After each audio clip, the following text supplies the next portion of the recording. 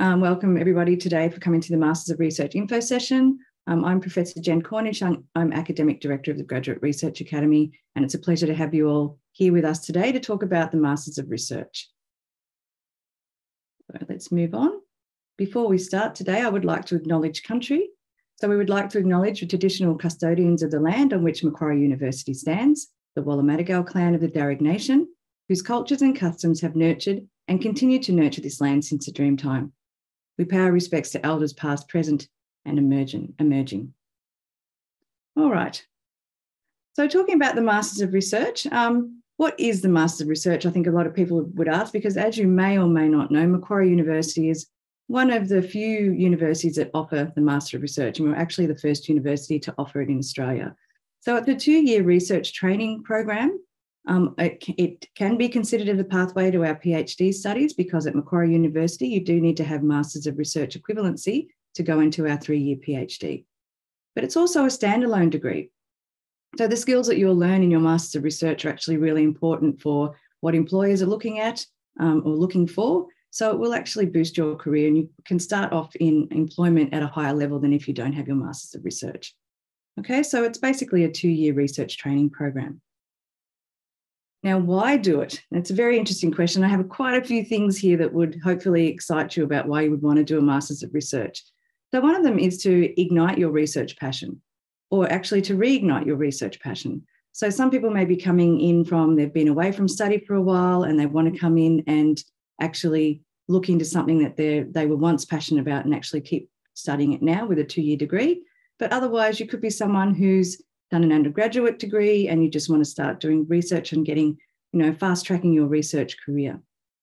Okay, so it's a way for you to get really excited about research. And we have so many really good researchers at Macquarie University that would love to supervise your research. So please do look at our website for Find a Supervisor to see what kind of research we do actually offer. Now, you will also achieve your research goals faster. So we've done work in this space now. We've looked at the data for how the MRes actually enhances your PhD completion rate. So people that have done the Masters of Research will actually, by 4 years in their PhD, 62% of Macquarie University students have actually finished their PhD. The national average, however, to finish your PhD in 4 years is 20%. So that's a fairly big difference. So the Masters of Research actually helps you to complete your PhD faster, if that's what you intend to do. Also, the Masters of Research is really well known worldwide. So it's an international model, and that's one of the reasons why we brought it in the first place, is so it would be recognised worldwide. So it's a very important point as well. You can travel with this degree and work overseas, obviously. You can also engage with industry and international partners, and I'll talk a little bit more about those when we get to those sections later in today's presentation. And also, it will improve your employability by having worked in industry or having that international relationship, but also by doing your degree itself, it will help you to gain those transferable skills that most of the employers would like to see. But we also offer about 150 individual or specific workshops that you can do that will help to increase your research and professional skills. And of course, we have a generous stipend for you, and I'll talk a bit more about the scholarships that are available for you while you do your Masters of Research. So you'll be supported financially, which is great. And Macquarie University and the research community at Macquarie is a really amazing group. So you'll be part of that and you'll get to do lots of things with lots of fun people. So I think it's a really good idea to do a Masters of Research. I could be biased, but I think it's a good idea. Now, I forgot to mention at the start, if you do have particular questions that you would like to ask, we will have a small question and answer session at the end of this. If it's faculty specific, I would keep it until you actually go out into the breakout rooms. But if it's general to administration of the degree and that kind of thing, please feel free to put your questions into the Q&A. Okay, thank you. Sorry, I forgot to say that earlier. And also, as you may or may not know, the event is being recorded. So I've said why you should do it. So let's proceed on how we can do it. So how do you actually, or what is this degree? There's both a domestic form and also an international form. So the domestic form is actually called a Bachelor of Philosophy / Master of Research. And that's because the first year is a bachelor's degree, bachelor level degree, year. So it's Bachelor of Philosophy, Master of Research. But for international candidates, it's actually just called Master of Research Year 1 and Year 2. Okay, so there's a little bit of difference there. So if you're searching for it on our website and you're domestic, put in Bachelor of Philosophy, Master of Research. And if you're international, put Master of Research. Okay. So for Year 1, now we go more into the nuts and bolts of what the program's actually about. So in Year 1, it's basically getting you embedded in research. So getting some discipline-specific training, but also learning some really important research techniques or research methods. So we have two main, and this is different across faculties as well, but the main things that are consistent across the faculties is that you will do a unit that's about research communications. You will do a unit that's on research frontiers, which is basically looking at new and upcoming events and techniques or research actually that's happening in your field. So it's an important way to link in with your discipline. And then you have the option of electing 6 faculty or department-based units. So some of those are core that the faculties want you to do, but most of them are electives. So it's basically the first year is all about training you in the discipline, but also with some research-specific methodology, communication, so learning how to present, learning how to write, that kind of stuff to get you really good foundations for your second year that is actually all about writing the thesis and doing the research. So Year 2 is focused on 5 core activities. And as I mentioned before, like we had the different names for domestic and international, it's actually, you do exactly the same program, it's just called something different, okay, just to make that clear. So Year 2, we've got 5 core activities. You have Research Frontiers 2, which is again looking at more discipline-specific, like journal article critiques, that kind of thing, going to seminars, making sure that you understand the field that you're in. You will need to do a literature review, which is more looking at the actual project that you're working on. You'll need to look at your research methods, so getting trained in research methodology that's specific for what you need to do for your degree, and also doing some research planning. It's always very important to plan what you're going to do for the year. You want to make sure that you've got that well sorted with your supervisor when you start out in your second year. And then you've got the thesis, which is about 20,000 words.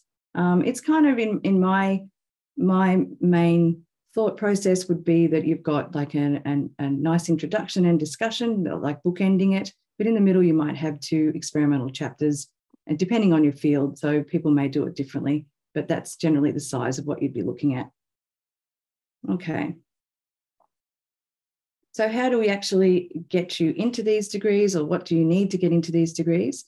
So for the Bachelor of Philosophy and Master of Research, if you want to come in Year 1, so we do have the option of either coming in Year 1 or Year 2, depending on your background.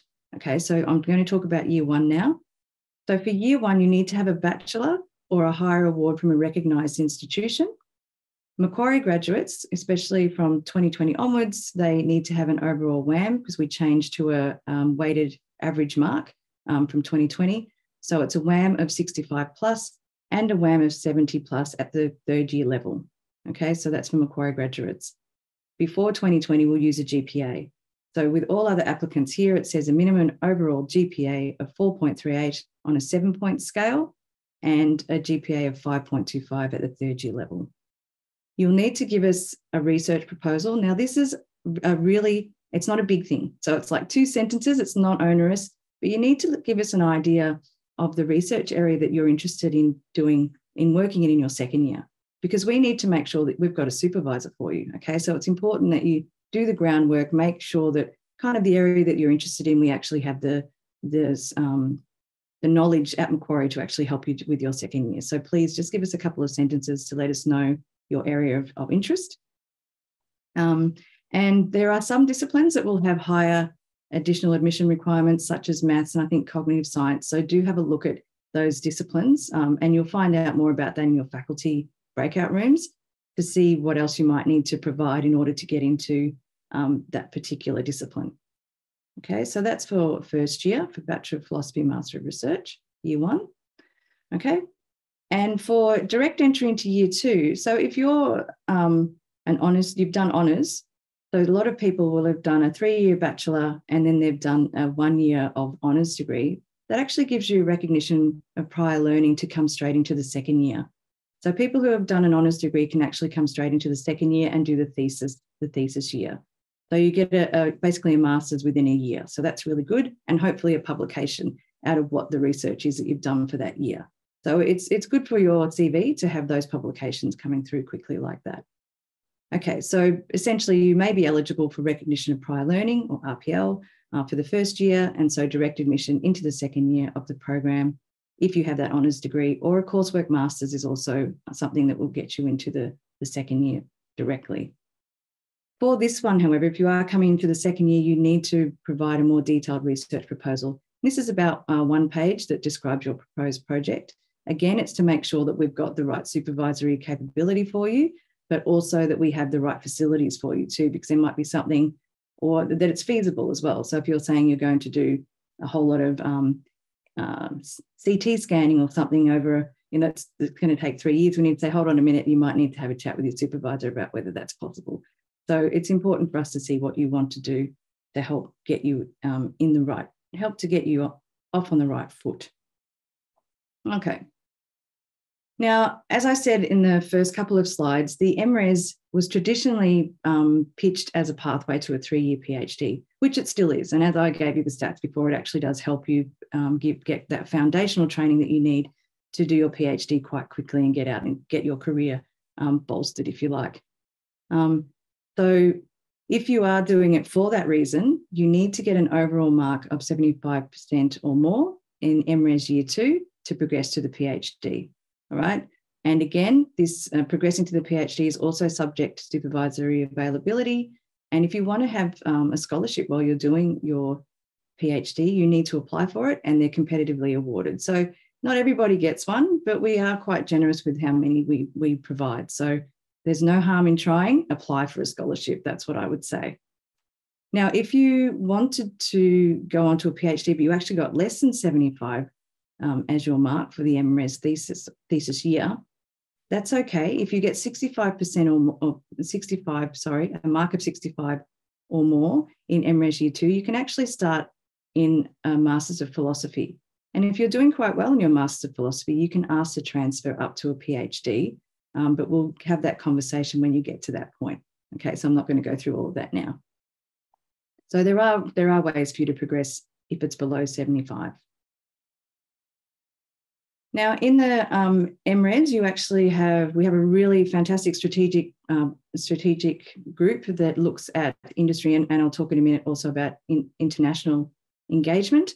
So if you're interested in working in industry, we do have collaborations or types of collaborations that are available for Year 1 or Year 2.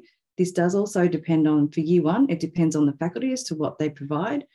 And in Year 1, we offer MRes 7001, which is a PACE unit, which means it's basically a placement. It can be out in the community or out in industry, or it can be based on campus. But if you want industry experience, you'd ask for one that was actually based in an industry placement. Okay, so we have that in Year 1. And in Year 2, we're looking to provide more industry internships, industry or organisational internships. Doesn't have to be industry. It can be maybe you want to work at a government body or something like that. So industry is a very broad term that we use for basically working in stuff that's not academic. So just keep that in mind. But also in Year 2, with your supervisors, they might have a lot of collaborations with industry. So do use that to your advantage to actually get to know industry and the people that are in those situations, so you can have a really wide network when you complete your degree. Okay, so the next one is exchange opportunities, and that's international exchange opportunities. So we have that available both in Year 1 or Year 2. So Macquarie has several partners, but the majority at the moment are focused in Germany and the Netherlands. So in Germany, we have 5 universities that we link in with, such as Heidelberg, Gießen, Potsdam, Hamburg, and Göttingen. And in the Netherlands, I've got written there for you, University of Groningen. So if you're interested in having that international exchange experience, I would strongly suggest that you contact GR International, so gr.international@macquarie.edu.au. Rahel will help you to work out how we can go about getting you into that particular opportunity that you might want to explore. So do get in contact with Rahel. All right, so now we get on to the juicy stuff, which is the scholarships, which is good fun. So with our domestic students in year one for the BPhil, we have a fair few Commonwealth supported places, and the scholarship that we provide in session one, you will get a $5,000 stipend if you have a GPA of 6 out of 7 for non-Macquarie, and a WAM of 80 plus for people that are Macquarie post 2020. And in session two, if you keep up that good work and you still have a WAM of 80 plus at our institution, then you'll get another $5,000 stipend awarded to eligible full-time domestic students. Okay, so that's for domestics only. And for year two, it's basically a research training program or RTP funded program. So it has so basically you don't have to pay fees to do the second year, and you can get a progression scholarship. So you can ask to apply for a 1-year stipend for high performing students, and it's now at $32,000 tax-free a year. So that's a really nice, generous offer for you to keep doing something you're absolutely passionate about, and you're getting paid for doing it at the same time. So you can't ask for more than that. All right. Okay. So with our international students, they have to pay fees for both the first and the second year of the program. For the scholarships, again, you can apply for the scholarships, and I'll give you the dates on those in a little while. So the scholarships are available in the second year of the MRes to the highest performing students. They'll typically include a tuition fee offset, so you won't need to pay those fees, and also the stipend, the 1-year stipend, that's the $32,000 tax-free. So it's in Australian dollars, obviously. And you can actually, there are some international agencies that may actually have scholarships available. So do look at our scholarships webpage to see what you can link into for that. Okay. Now, we also have this really, really cool new scholarship. It's actually probably 2 years old now, and I'm sure someone will correct me later. So it's our Road to Research scholarships. And this is for domestic applicants, but also for internationals that are already onshore. So if you've just done, say, honours and you're an international student and you're onshore and you want to do your second year of your MRes, then go ahead and apply for a Road to Research scholarship. So it's for domestics and also internationals that are onshore. So if you're offshore internationals, I'm sorry, this one's not for you. Okay, so you can apply for the Road to Research. Again, it's a competitive process, and you'll receive, if you get the scholarship, you'll get the stipend again at $32,000, and also the tuition fee offset for 1 year maximum. So I do have the domestic and international links here, and I do have, later on, I have a QR code that will get you into the how to apply, which will get you into a lot of information on our website. So I know you can't write all that down right now, or you could take a photo, and then you can link into those websites. Okay, so these are the deadlines for the applications. So with the BPhil MRes Year 1, we have so domestics up the top and international down the bottom. If you wanted to start next year, we need to have your applications in by the 30th of November for this year.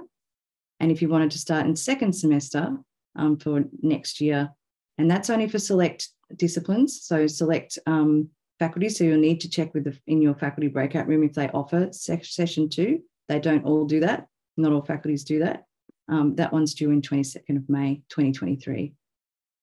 For the international, but if you want to start next year, you've already missed the boat, I'm afraid, because it takes a while for you to get your visas. So you can't apply for next semester. But if you are able to go for second semester, that's due by the 15th of February. So again, I've got the how to apply thing over here. So you can scan my little dinosaur here and get onto our how to apply page. And it's also on the next page. So just take your time hovering your phone over that and get the information that you need. So with MRes Year 2, the application deadlines are here. So if you wanted to apply for MRes Year 2 with a scholarship, which I strongly suggest you do, the session 1 for next year is due by the 31st of October this year. So you've got a month to get your stuff together, and that's for both the Macquarie scholarship, but also the Road to Research. And again, so that's a hard deadline. You have to get it in by that date. If it's without scholarship, we still ask that you get it in by the 31st of October because it does take a while to process your applications, but that deadline's a little bit more flexible. But just have a chat with us if you miss that by, if you're, around that date and you're a little bit late, just talk to us and see if we can get it done in time. For session 2 next year, again, it depends on the faculty, whether you can actually start in session 2, but that's the 1st of April, 2023 for MRes and also the R2R, and again, without scholarship, the same date. For internationals, it's a little bit different. So you've already missed session 1 again for 2023, but so it's the 31st of July this year. So that's already closed, and that's for the offshore candidates. But if you're onshore, like I said before, you can apply for the R2R scholarship, which is due on the 31st of October, 2022. And for session 2, again, if the faculty allows it, offshore is due by the 15th of February, 2023. And if you're onshore for the R2R, it's the 1st of April, 2023. Okay. So again, without the scholarships, it's the same date as the offshore. But again, there's a little bit of flexibility there if you're not applying for scholarships. So just let us know, reach out to us. Okay. Now, before we go on to Oren, I'll come back to this slide here and I'll just ask Alex, have we got any questions that we need to be answering, please? Hi, Jen. We're getting lots and lots of questions, Okay. a lot that I'm having a bit of trouble keeping up at the moment. So if I don't get to your question, please don't worry. I'll make a note of them and we'll be sure to answer them either in the breakout rooms or I will get back to you after the session. They are mainly about sort of more specific scholarship questions, application questions, credit for previous study, GPAs. So I'm answering as many of them as I can, but they are sort of quite specific to particular cases. So I am getting to them, but I don't think there's anything really that we need you to address at the moment, Jen. Okay, thank you. That was Alex Loveday. So thank you, Alex. All right, so Oren, I'm happy to hand over to you now to speak about your Aboriginal Academic Engagement team at Wallangamaroo. Awesome. Thanks, Jen. And hi, everybody. I'm Oren Salt. I'm a staff member of Wallangamaroo, which is the Indigenous Centre here at Macquarie University. Our main role is to help Aboriginal and Torres Strait Islander students achieve their academic goals through a holistic approach that recognises cultural differences and values diversity of cultural backgrounds and experiences.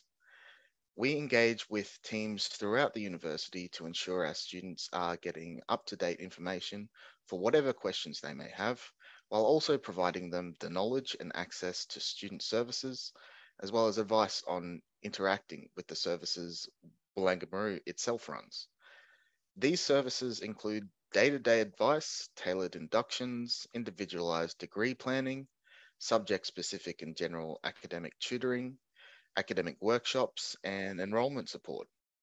Our student engagement coordinators assist with student wellbeing, referrals to medical services, student wellbeing and other external wellbeing services, accommodation, scholarships, employment opportunities, time management and study planning, Centrelink and AB study support, and we also provide numerous cultural activities for you to join throughout the year.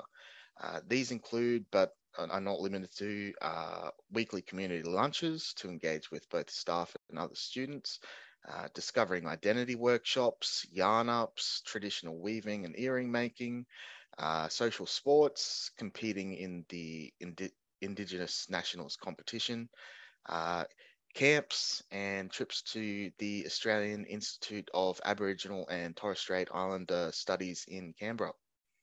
The most widely used support service we provide our students is the Wallamai Tutorial Program, which is a Commonwealth-funded program designed to close the gap that exists between the educational outcomes of Aboriginal and Torres Strait Islander people and other Australians in tertiary education. The program provides free tutoring for Indigenous students, and as a HDR student, there's also the opportunity for you to apply to tutor our undergraduates through this program and get paid for your time. We're currently looking for more tutors, and this is open to anyone, not just Indigenous students. So if you have the capacity to, it's a great way to supplement your income while also assisting our students. That website is just below my name for anyone interested in applying. In terms of the scholarships we provide HDR students, the one I would recommend all Indigenous students to apply for during their postgraduate studies would be the Indigenous Macquarie University Research Excellence Scholarship. This is open to any Indigenous Australian in a postgraduate research degree, which is the Bachelor of Philosophy, Master of Research, Master of Philosophy, and Doctor of Philosophy. There are no requirements for your research to be in a particular field either. The aim of the scholarship is to encourage and increase the number of Indigenous Australians undertaking postgraduate research study with a view to increase the number of Indigenous Australian academic staff. The program provides recipients with the opportunity to access mentoring from academic and professional staff and fellow postgraduate students, advanced research preparation and skills development, career development and opportunity, and the opportunity to present your research work at local, regional, and national conferences. We recently sent a number of our HDR students to WIPSI, which is the World Indigenous Peoples Conference on Education. And this was held in Adelaide this year, and our students had the opportunity to present. Earlier this year, a number of our graduate researchers also attended the Centre for Global Indigenous Futures Writing Retreat. Lastly, with the Indigenous Research Scholarship, much like the domestic scholarship round, it is tax-free. So it's a great way to relieve financial burden while you study. If anybody would like to have a further yarn about Wallangamaroo and the support structures we provide, please feel free to contact us at askwm@mq.edu.au, which is also on the slide. Thanks, everybody. Cool. Thank you so much, Oren. I really appreciate it. I'd love to have a yarn with you.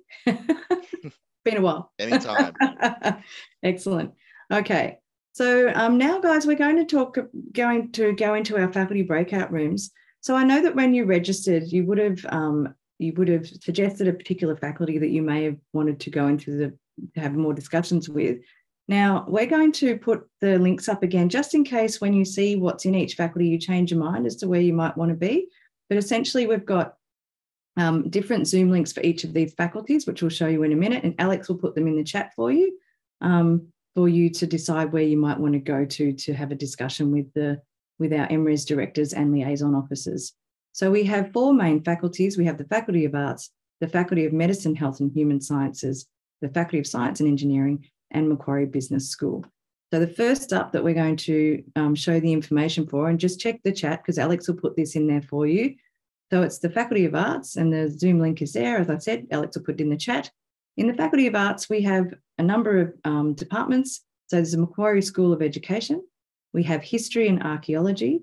There's Indigenous Studies, Macquarie Law School, Media, Communications, Creative Arts, Language and Literature, otherwise known as McCall, Philosophy, Security Studies and Criminology, and Macquarie School of Social Sciences. So if this sounds like the breakout room that you want, please use this particular link to get you into that room.